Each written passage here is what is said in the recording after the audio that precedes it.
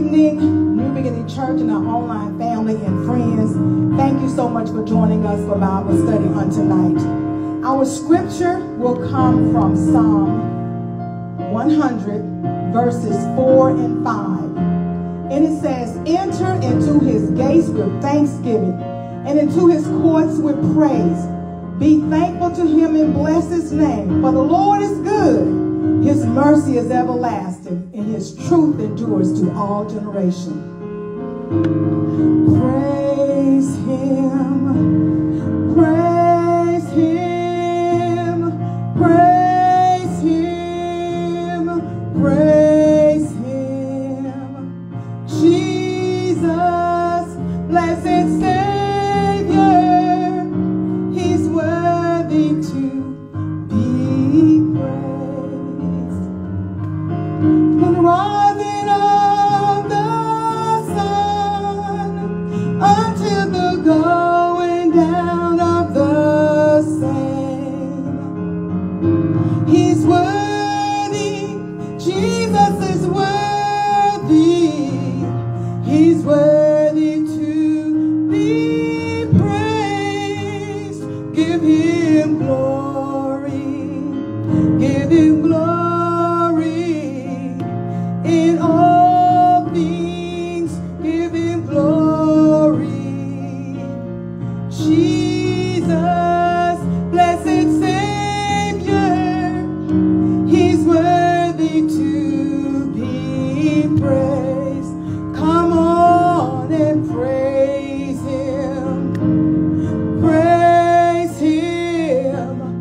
Praise him. Praise him. Jesus, blessed Savior, he's worthy to be praised. God is my rock, hope of salvation,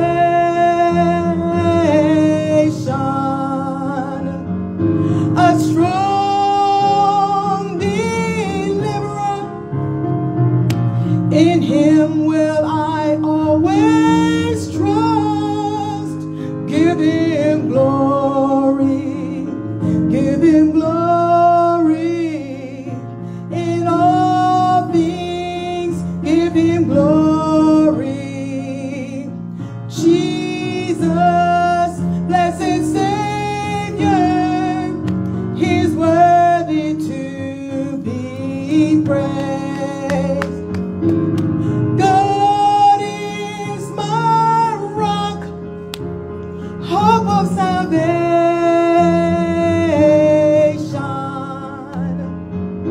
a strong deliverer.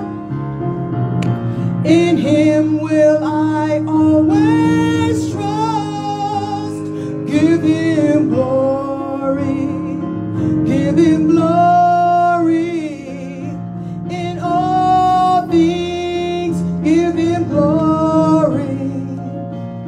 Jesus, blessed Savior, he's worthy to be praised.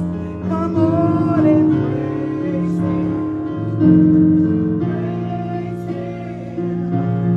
Praise him. Praise him. Jesus, blessed Savior, he's worthy to be. Father God, we thank you now. We bless your name. We thank you for your mercy and your grace. We thank you again, Father God, for blessing us and keeping us. We thank you, Father God, for just being good and being God. We say hallowed to your name. We glorify you. We lift you, Lord God. We bless your name, for you are worthy of all the honor, all the glory, and all the praise. Now, Father God, we come admitting to our sins. Father God, we confess them. We call them out. We realize that we have fallen short. We've messed up. We, Father God, have missed the mark. We ask you to forgive us for our sins, Father God. And bless us on tonight that we will hear your word, that we would adhere to your word, that we will walk in your word, obey your word, that your word, Father God, will continue to be a light to us and a lamp to us. We ask you to bless us tonight, that your word will speak to us very clearly. It's in Jesus' name we pray that you keep us, Father God, in your word. And in Jesus' name we pray that you keep the glory, all the honor and all the praise.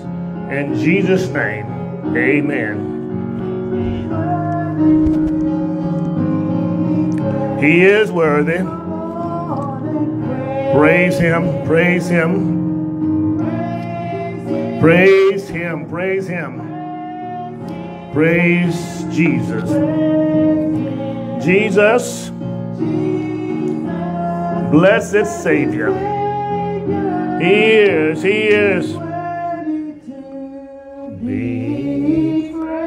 He is worthy. He is the blessed Savior, and he is worthy of all our praises. He is worthy of our praise. Thank God for Jesus the Christ. He's given us another chance, hasn't he? God has given us one more again. Hallelujah. Another chance to get it right with him. And if we're still breathing, still on planet Earth, that means that he's not through with us and we ought not be through with him. Amen. We have a lot more to do to honor and praise our God. We're in 2 John. In the back of your Bible, right before you get to Revelation, you run into 2 John. 2 John. It's in the back of the New Testament. 2 John. We will begin at verse number 7, and we look to end at verse number 13, closing out tonight the book of 2 John. 2 John, verses 7 through 13 is where we are on tonight. John, the apostle, is talking again to us, those who are saved. At this time, he's talking to the early church, and he's reminding them that there are some deceivers and antichrists out there. There are deceivers and antichrists. Well, last week we closed out that particular pericope talking about the fact that we have to walk in God. We have to walk in faith. We have to live in faith. This word walk is not talking about putting one foot in front of the other, but it's talking about walking in Christ, keeping his commandments, making sure that we have a conversation. The word conversation means our lifestyle. Making sure we have a lifestyle that is in obedience to God himself. He reminded us on last week that there is what is known as the elect lady. What is the elect lady? The elect lady. The elect lady. The elect lady. The elect lady. Somebody breathing or somebody's talking? The church, the chosen church, the church that's been saved. He's talking to the elect lady. The church herself is a female. The church is the bride of Christ. The church will never be the bride of the pastor.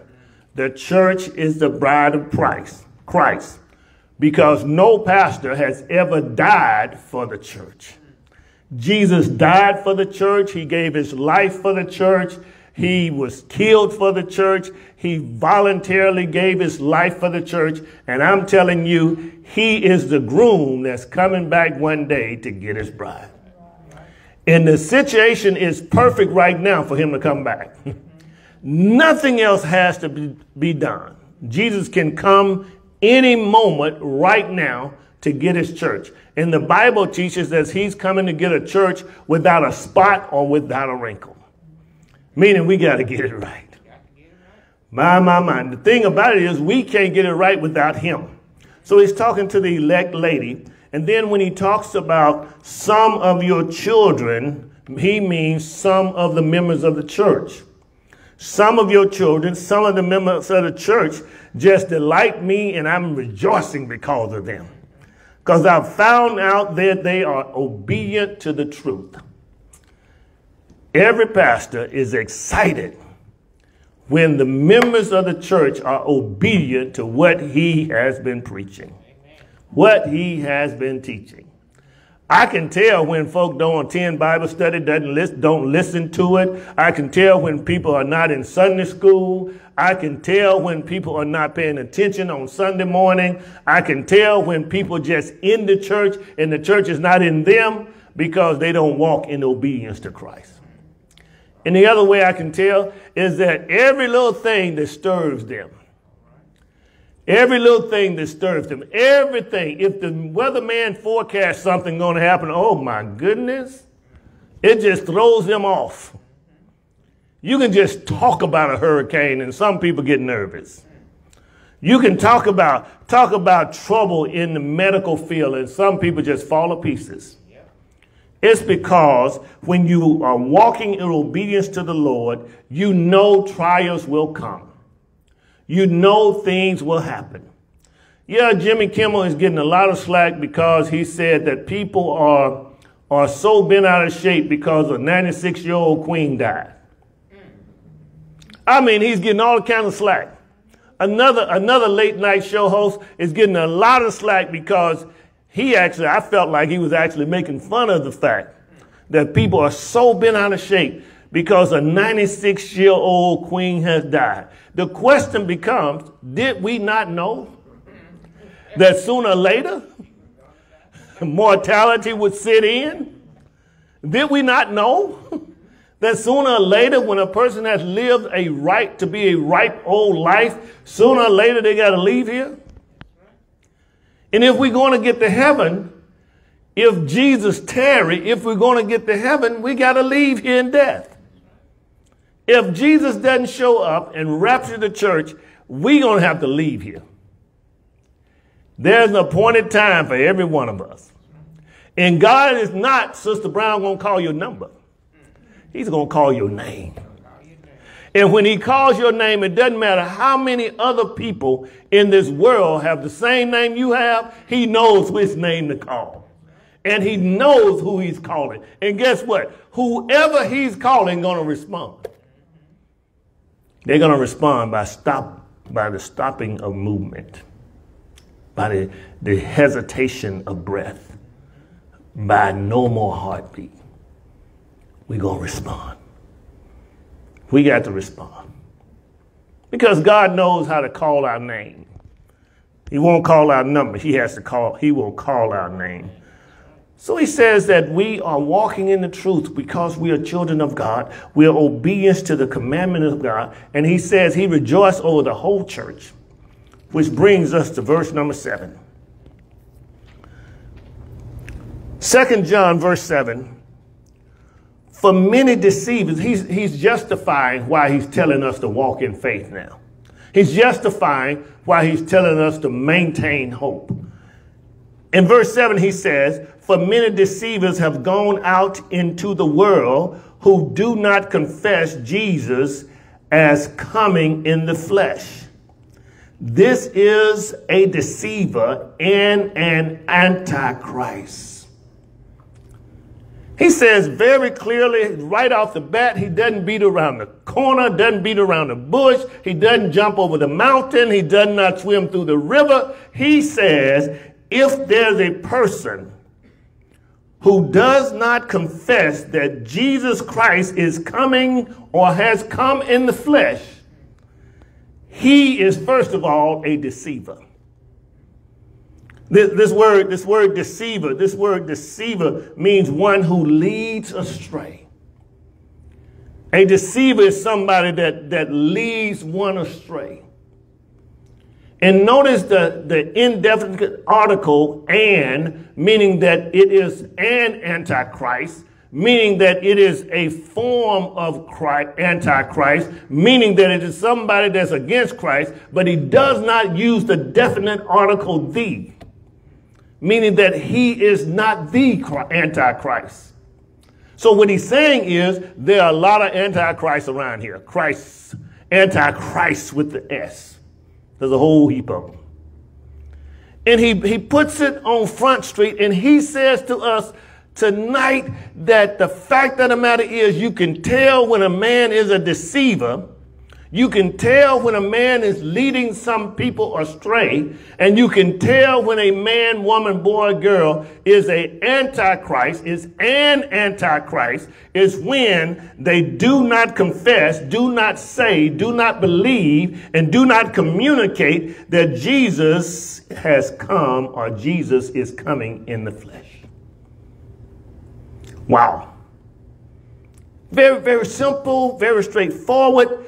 He says this person is a deceiver and this person is an antichrist. He is against Christ.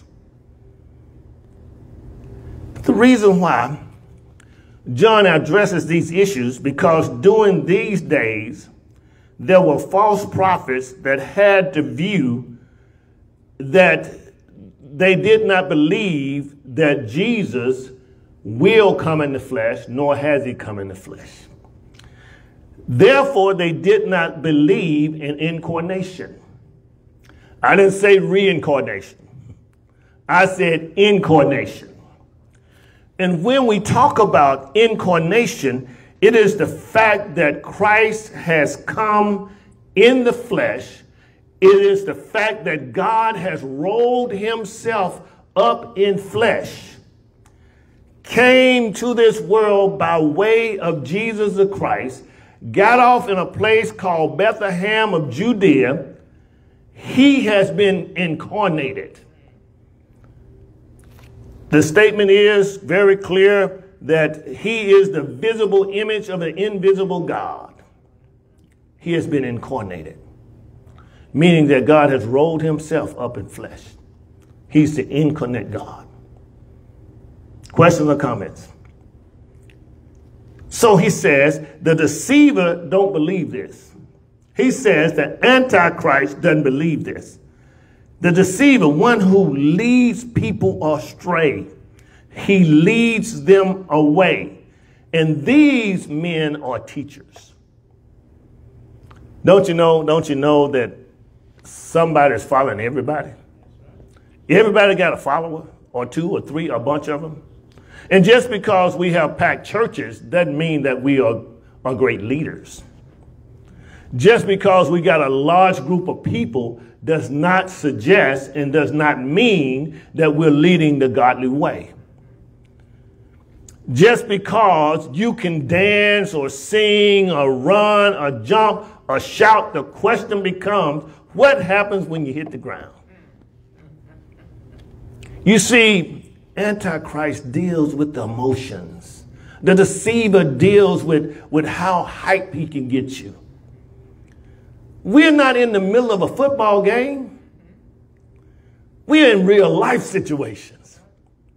You see, on a football field, you can see them jumping before they leave the building. You can see them hyping each other up. You can see the leaders going around getting in each other's face, telling them, come on, we got this, we got this. That's not the preacher's responsibility to hype you up. It's not the preacher's responsibility to get you pumped.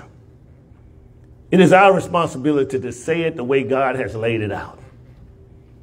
Preacher said to me, when I was early in seminary, he said to me, you don't have to hoop to get the people riled up. He was making a statement to the whole class because I'm not a hooper because I can't sing.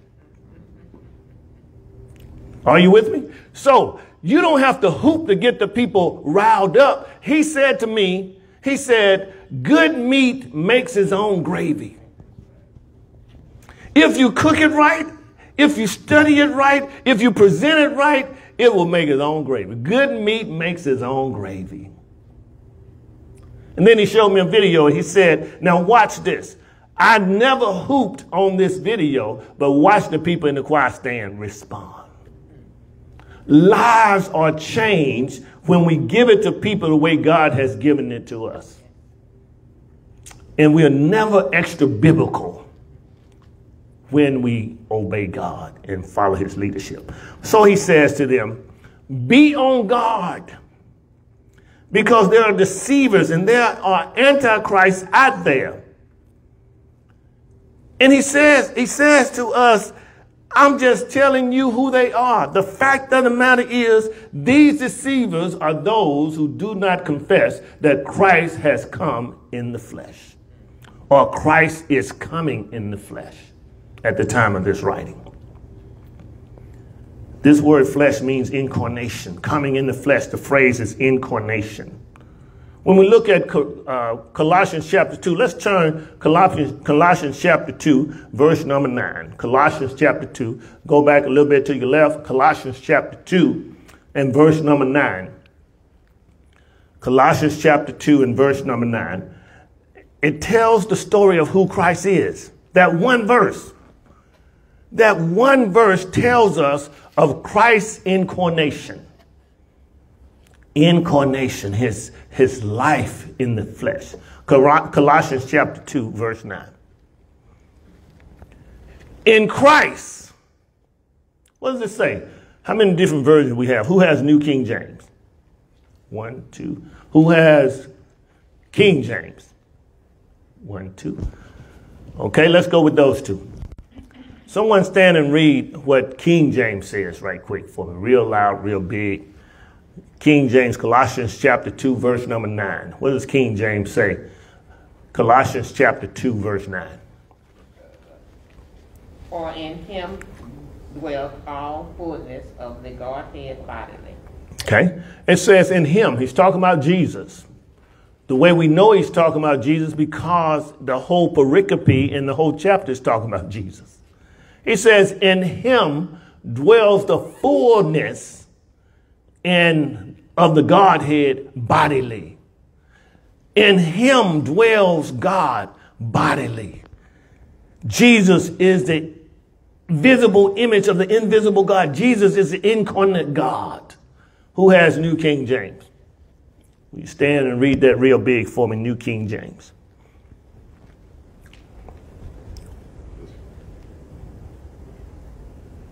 For in him dwells all the fullness of the Godhead bodily. For in him dwells all the fullness, Godhead bodily. Again, the word bodily is there. Are you with me? So in Jesus Christ dwells the fullness of the Godhead. All of it. It's incarnation. So he says, be careful, little children. Be on guard, little children. Be on guard, the elect saints of the elect lady. Be on guard, the elect ones of the body of Christ.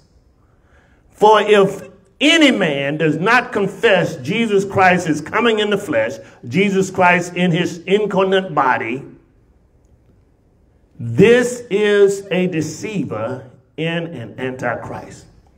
Yes, sir. I have a question.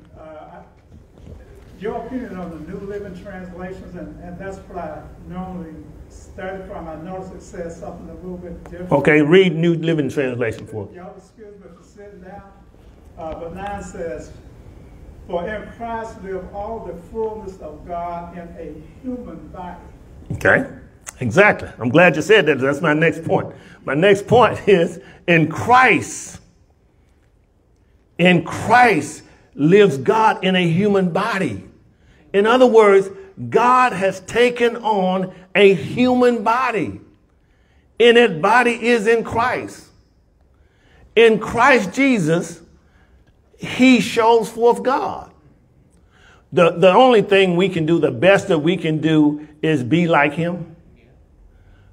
But Jesus, here it is, the hypostatic union.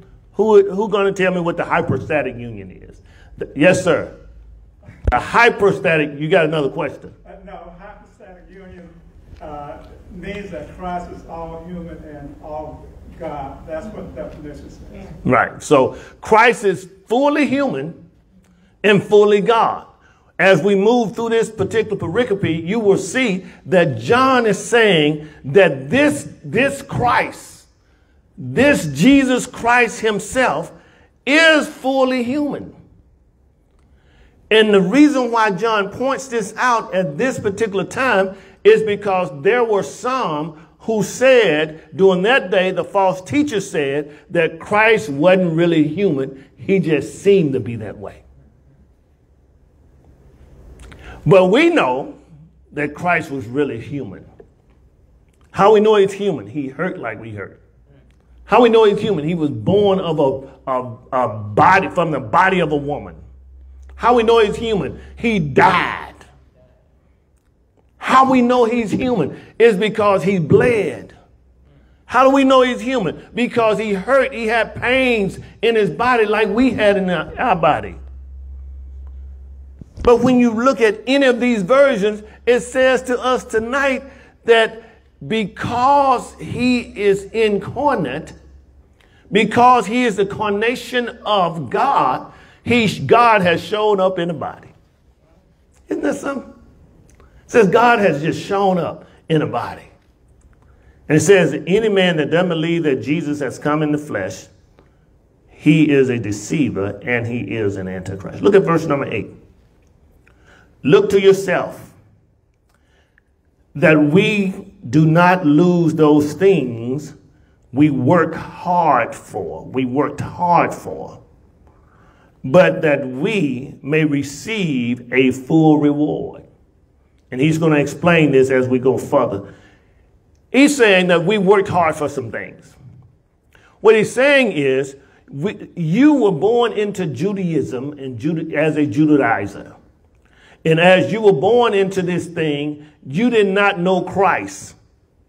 But now, since you know Christ, you have worked hard just to live for Christ. You have worked hard just to learn about Christ. You know, there are some people, even today, there are some people whose lives are threatened if they change from one religion over to Christianity. Their parents disown them. The brothers of the faith look to kill them. And such it was in this day. He said, we have worked hard. We have worked hard. Now look at what he says. He says, we. It is believed that some translators included we because John includes himself in the fact that whatever the body loses, everybody in the body loses.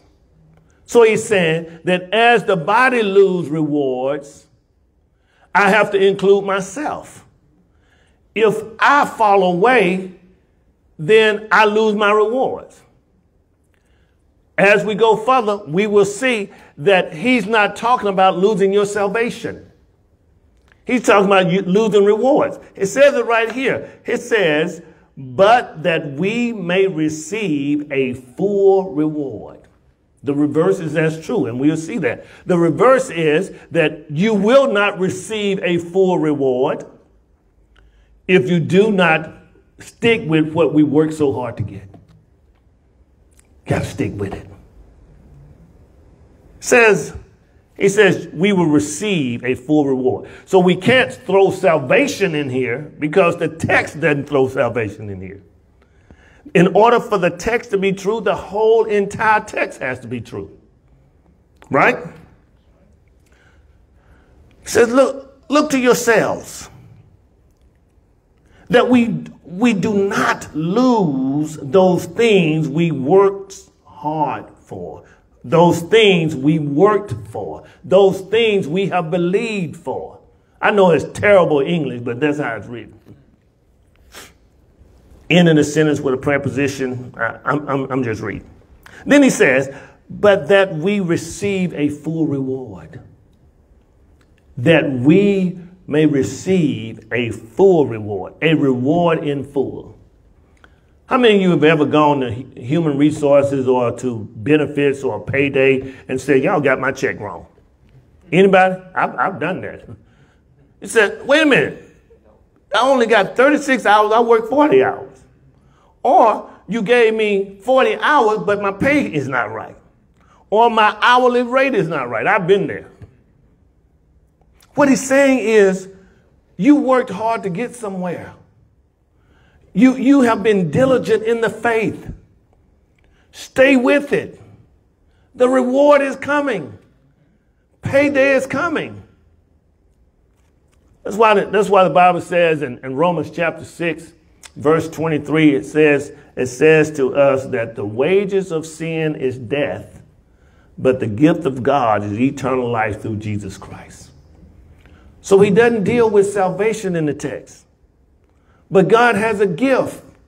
And as he has given us salvation, we also have rewards. I want all of them. You want all yours? We fight over who has a mansion down here. Forget about the mansion down here. We talk bad about people who drive what they want to drive. Forget about what we're driving down here.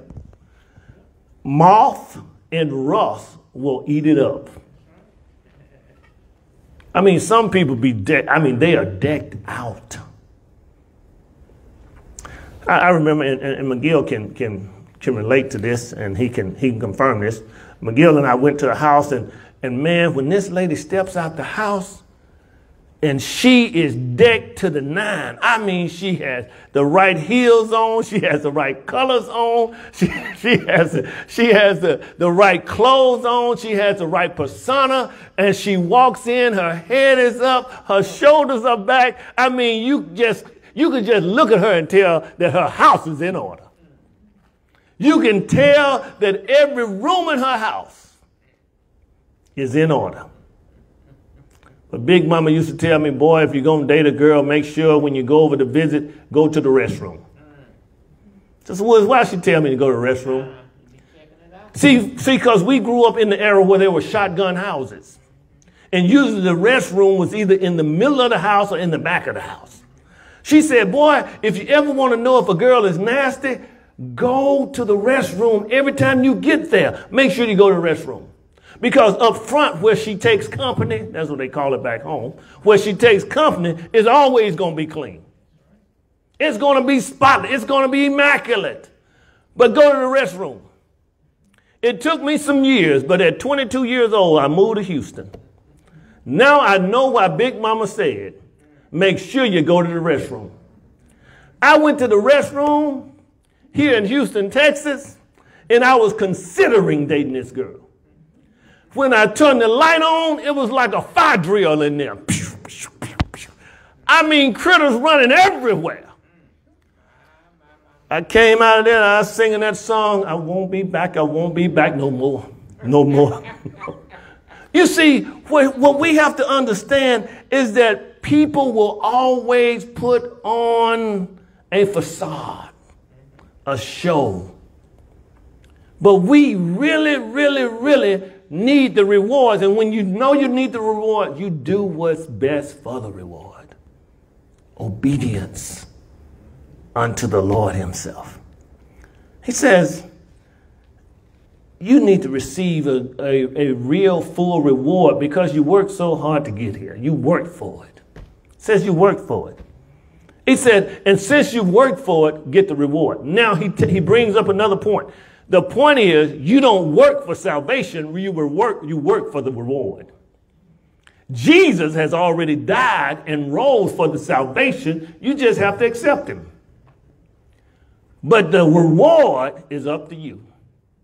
You can do whatever you want to do, when you want to do it, the way you want to do it, how you want to do it, with whom you want to do it. Just remember, you either cut your reward or build up your reward. What is the first promise in the first promise in the Ten Commandments with a promise? Which Ten Commandment gives us the first promise? Honor your father and your mother, for your days will be long upon the land which the Lord thy God giveth you. In other words, honor your father and mother so you will have a full reward of a full life. Honor your father and your mother. Respect them. Stick with them. Support them. Love them. Don't be ashamed of them. Sometimes when boys get around 12, 13, Mama, don't walk me to the door. Mama, don't kiss me on the jaw like that in front of everybody. Don't be doing me like that. That's embarrassing. Whereas you don't realize that there's another boy who never had a kiss from his mama at all. And he wished that he could get a hug from her. It says respect them, to honor them. In other words, to build them up and support them. I tell children all the time, now look, when you get grown, it's time for folks to stop taking care of you and for you to take care of your folk. Are you with me? When you get grown, you ought to get yourself to a point where you don't have to be taken care of by your family. You ought to be willing, ready, and able to take care of your family. Am I making sense? There ought to be a point where you can get yourself together. This is the great United States of America. We ought to get to a point in our lives where we can get ourselves together, so much so until we can reward our parents or our neighbors or people in the neighborhood for what they've done for us. If it's no more than go visit them when they're sick. We ought to get ourselves together so we can give out rewards instead of keep taking, keep taking, keep taking. Young people can become leeches. Let me make it clear, like back home, can become ticks. Ticks start off real little, like microscopic animals, but then when they get on dogs and cats, you can mess around, they get that big. And it makes the dog and the cat miserable. Let us not make our folk miserable. Matter of fact, let us not make God miserable. Let us be obedient, walk in faith, walk with the Lord. We worked hard for this, and he keep us in mind that this is concerning false doctrine, false teaching, heresy. And heresy was running wild. And guess what? In the 20th century, in the 21st century, heresy is running wild. What is heresy? Somebody. False teaching. False doctrine, false teaching, false people that just say stuff and people believe it. It's amazing to me that people can just say something, and we've seen that for the last 6 years. People can just say something, and they know it's not true. And 80,000 people jump on board. I just can't see it. And then they get to the point where they hear it so long until they start believing it. They still telling. I mean, men have gone to jail. Men have gone to prison. And they still believe it. I'm not talking about you, am I? I mean, stuff that you know is not. He says that there are some deceivers and some antichrists among you, some false teachers, false preachers among you, and they are trying to pull you away from what you have believed. Pull you away from what you worked for. Pull you away from what God has done in your life. Let's look at verse number 9. Whoever trespasses and does not abide in the doctrine of Christ does not have God. Remember now that in order for the pericope to be true, the whole pericope has to be true. Remember, he started off by talking about if you do not believe that Jesus has come in the flesh, then you are not a part of God. So he says in verse number 9, he says, whosoever trespasses against him does not abide in the doctrine of Christ and does not have God. So if you don't abide in the fact that Jesus Christ has come in the flesh, God has been incarnated, you're not of God. You do not have God. If you don't have this doctrine of Christ, you do not have God. In order to get to God, we got to go through Christ. In order to get through to God, we have to go through Christ. What do you say every time you pray? Whether you begin your prayer or you end your prayer, what do you say? In Jesus' name, right? In the name of Jesus. And why do we do that? Because we know when we can't get to God, Jesus can. And that we know the only way to get to him is through Jesus, his son. Oftentimes, to give the analogy that oftentimes boys and girls will come to the house and then they would say, Megan, ask your daddy, ask your mama, can we have this? Because they know they have no right to go into the refrigerator and pull something out. And then they'll be singing that song, I can't go back and walk. So you go through the Son in order to get to the Father. And this is the same Son that's been incarnated. It is the same Son that left his place in glory, made his way to these mundane shores. It is the same Son, Jesus Christ, that has saved us, healed us, and blessed our sin-sick souls. The same Son. So whosoever trespasses and does not, whosoever, this word trespass means when you go into somebody else's property. Whosoever transgress, when you go into somebody else's property. Whoever transgresses and does not abide in the doctrine of Christ does not have God. In other words, if you turn your back on what you've been taught, I've already told you now, don't transgress. Keep in mind, he's not talking about losing salvation. He's talking about justifying your reward. He's talking about making sure you don't sacrifice your reward. So he says, whosoever transgresses and does not abide in the doctrine of Christ does not have God. He's not talking about losing your salvation. He's not talking about you don't have God in your soul. He's talking about you don't have God's approval. If you transgress to this and do not abide in this doctrine of Christ, then God ain't with you. He's saying that you doing it on your own. Have you ever heard your parents say, well, go on, do it then? And sometimes they'll say, well, if you big and bad, you go and do what you want. What they're saying is, I'm not with you. I'm not for that. I've known parents kick children out because they had drugs in the house, and it's like, hey, I ain't with you. Do your own thing. And when you look at Romans chapter 7, you will find out that there's a wrestle going on. There's a fight going on between the inner man, the God spirit, and the flesh itself. And that wrestle, that fight is going on in all of us. And it doesn't matter how holy you are. The Apostle Paul said, I've been saved. I speak all these languages. I know the word of God. I saw Jesus for myself. I'm an apostle out of due season. And guess what? I still got a war going on within me. Anybody else in the room got a war going on? Anybody, just one person got a war. Every now and then you wrestle with this and you wrestle with that. And I'm talking about more than just being indecisive. I'm talking about wrestling because you're struggling to do what's right or you're struggling to do what's wrong. The Apostle Paul was pretty holy. The Apostle Paul says, I got a war going on within me. He says, not only that, I'm a wretched man and I'm struggling with this thing. And I don't know which way to turn. Oh, wretched man I am. Oh, burdensome person. Oh, beat down man that I am. Somebody got to deliver me. He gets to verse 25 of Romans chapter 7. He says, I thank God that Jesus Christ is the one.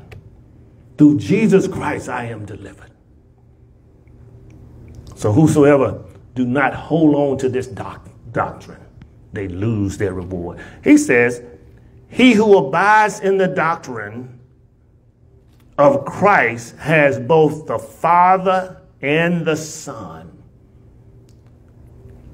He who abides in this doctrine of Christ has both the Father and the Son.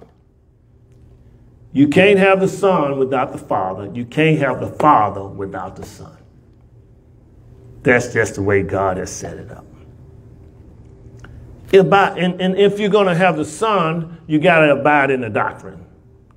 This word abide means that you're going to live in it. This word abide means that you're going to continue in it. This word abide means that you're going to own it and take it home with you. And take it everywhere you go. This doctrine, you must own up to it. This doctrine, you must abide in it.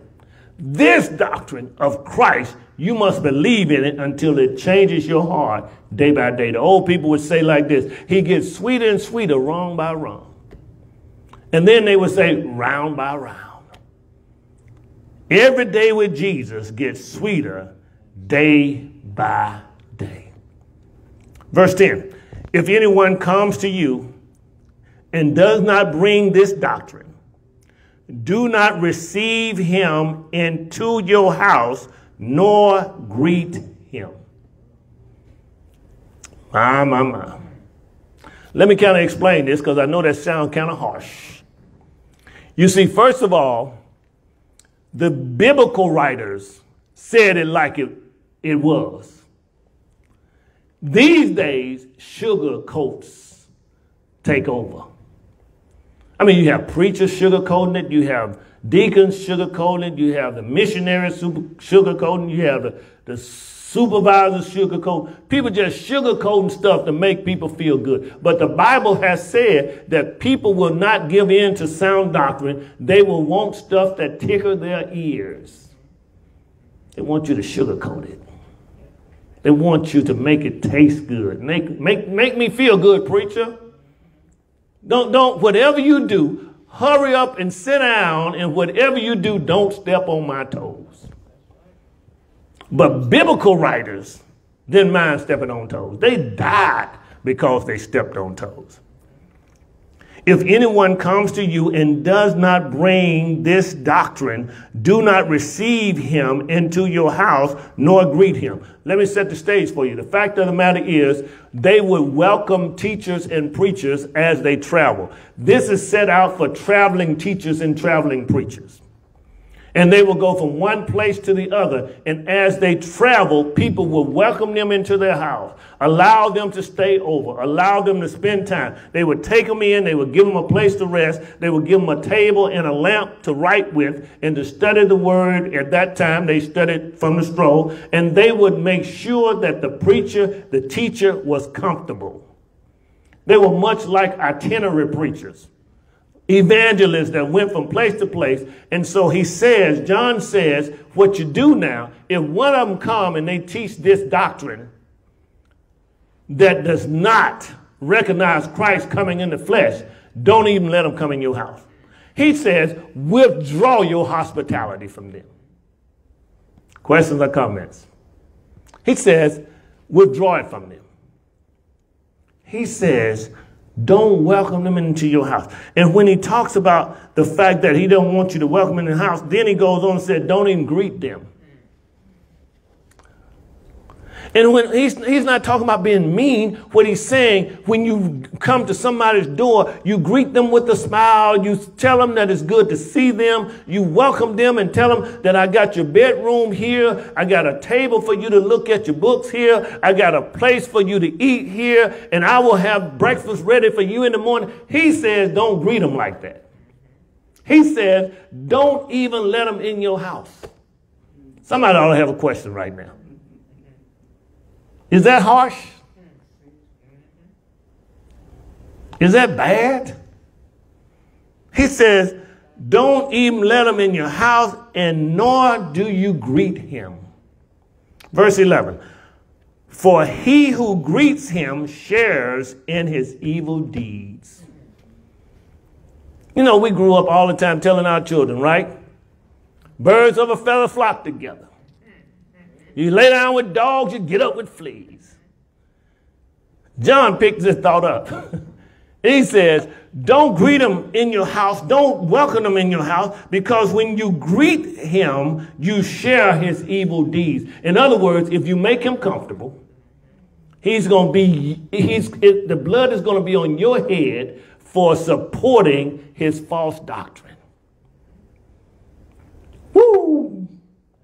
He says, if you greet him, he who greets him shares in his evil deeds. You're just as bad as the other. Children riding in a car together, police pull them over, one person got drugged. Guess what? Guess who goes to jail? All 4 or 5 of them. Why is that? Why do all of them go to jail? Everybody's saying that's his. Why all of us got to go? Because you share in his evil deeds. Because the police officer doesn't know who it belongs to. Matter of fact, the police officer doesn't care who it belongs to. Matter of fact, the police officer is able to put 5 notches on his belt rather than 1 on his belt. The Bible says you share in his evil deeds. Finally, John writes this farewell greeting. Having many things to write to you, I do not wish to do so with paper and ink. But I hope to come to you and speak face to face, that our joy may be full. Verse 13. The children of your elect sister greet you, amen.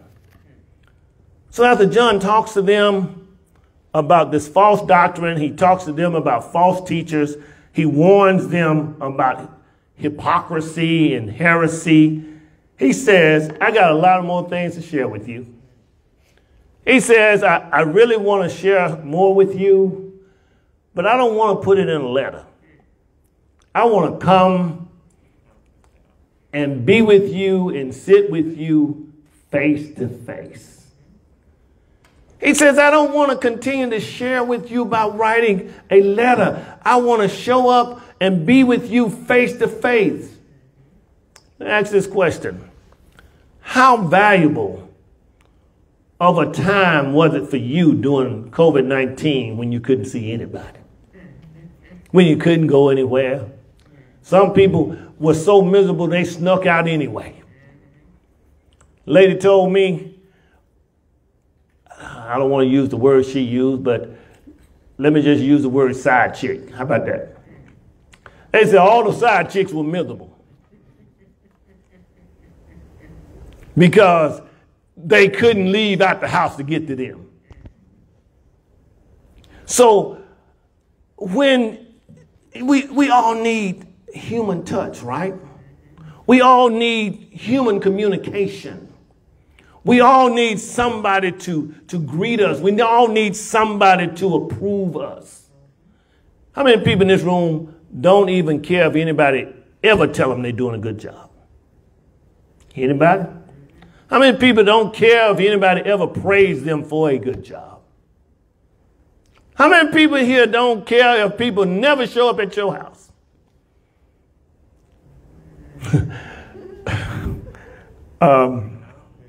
Steve Harvey was doing, he was doing the game Family Feud.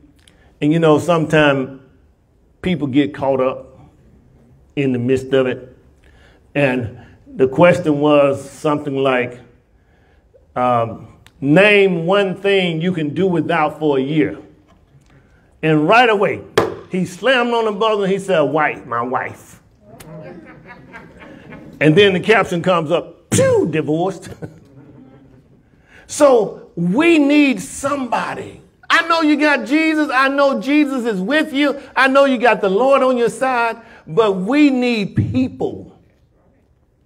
So John closes this out. He closes it out by saying farewell to you all. And for now, I got some more things I want to say, but because I got some more things I want to say it face to face.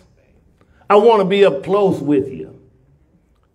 I want us to be able to share and fellowship together. We need to fellowship. There were people calling me when COVID-19 was alive and really blooming and we didn't know which way to turn. It was before a vaccine. People were calling me saying, when you going to open up the church? I'm ready. And I'm saying, you wasn't coming to church when church was open.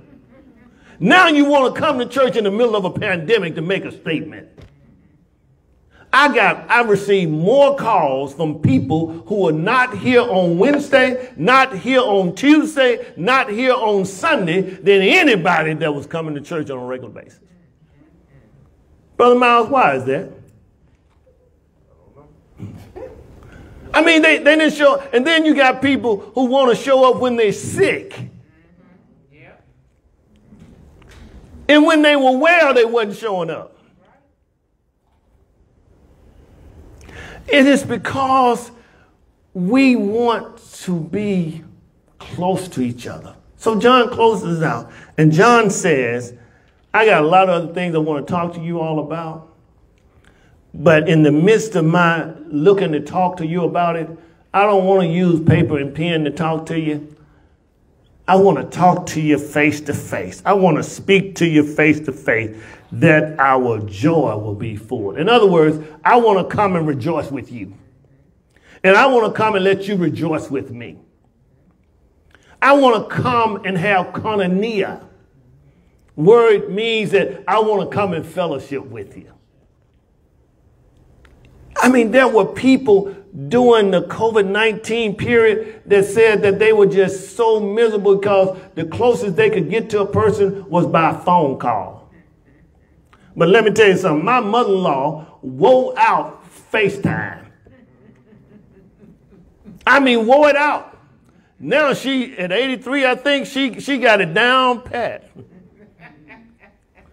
I mean, FaceTime, is the best thing face-to-face could do for her. And I mean, they ought to start charging her for FaceTime.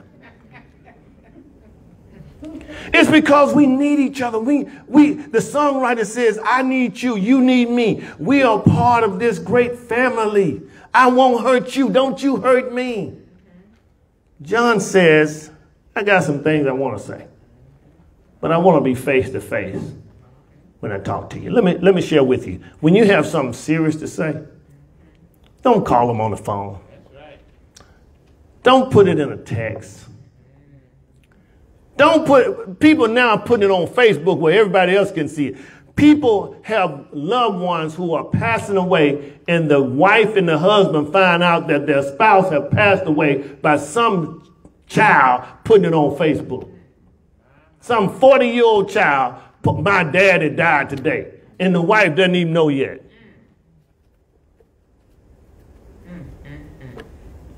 Come on now. He says, this letter is from your sister church. He says, amen, it is so. He says, I'm telling you, I want to talk to you. I want to be there for you. I want to fellowship with you. And that's what church ought to be about. It ought to be about fellowship, fun, activity. We ought to make sure that we love on each other. You can take it for granted if you want to. Let me tell you, time is running out. You better kiss them every time you show up and kiss them every time you leave. Time is winding up. And you don't have to be old to leave here. You have to make sure you treat each other right, because you never know. And then you're going to come to the funeral and give me trouble talking about, oh, put me in there with me. It should have been me. No, you should have done what you're supposed to do while he was living. Guilty folk cry and fall out and act crazy. I'm not talking about don't cry, but what I am saying, don't act out. We don't need the drama. I've had to referee at 2 funerals already. But when you are approaching life right and you following God's principles, you don't have to worry about it when you've done all you can do. When you've done all you can do, you can stand before God, get your rewards because you've done what you can do. It's when you misuse, mistreated, and miss the moments that you're gonna regret it. So John says, I want to tell you, and I want to tell you in person. I want fellowship with you. And this fellowship is only made possible through Jesus Christ. The only way we can have real fellowship is that we're saved, that we're born again, that we've trusted the story of Jesus' death, burial, and resurrection. And if there's anybody here tonight who never trusts the story, that Jesus died, he was buried, he rose from the dead, this is your moment. You can be saved right here, right now. The door of the church is open. The invitation is extended. You can come to Jesus just as you are. If you're here live or if you're online live, just trust Jesus as your Savior. Believe the story that over 2,000 years ago, he died on a skull hill called Calvary. That he was buried in a borrowed tomb. and he rose from the dead. If this is you, why don't you join me in inviting Christ into your life? Just say, Lord Jesus, I believe that you are the Son of God. I believe that you died for my sins. I believe that you rose from the dead.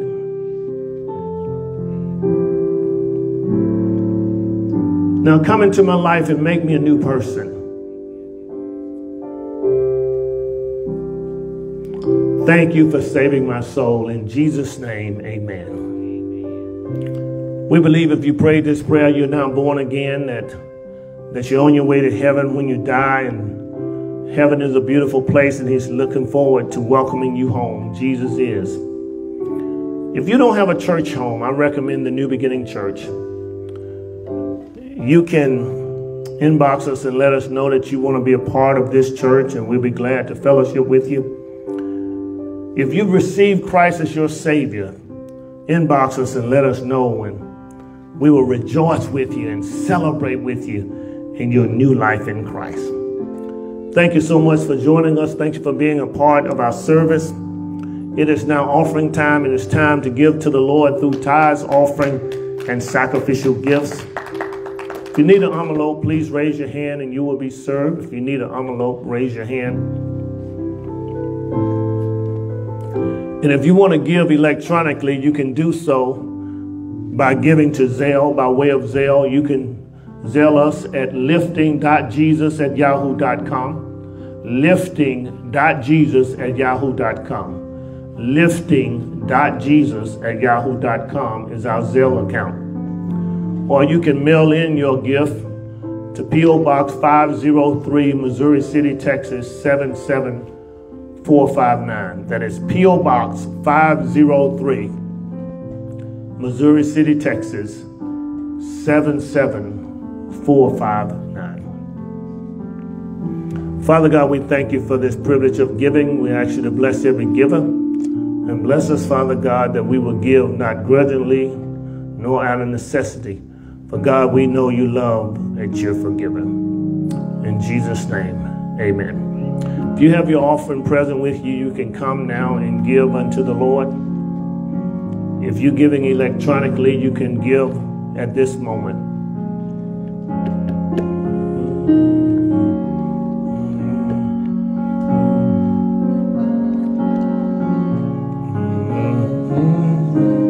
Let's sing that together. Be supplied. You are important. I need you to survive. You are important to me. I need you to survive. I need you. You need me. You are a part of my body. Turn with me. Agree with me. You are a part of God's body. It is His will that every need be supplied. You are important to me. I need you to survive. Father God, we thank you now. We bless your name. We thank you for every gift. We thank you for every giver. Now unto him who is able to keep us from falling, unto him the only wise and only true God, unto him be power, be glory, and dominion. Until we meet again, let us join by saying, amen, amen. We are uniting the church, strengthening families, supporting schools, and empowering neighborhoods to impact the world as we are reaching souls by lifting Jesus. Jesus says, if I be lifted up from the earth, will draw all men unto me. John 12:32. You are dismissed.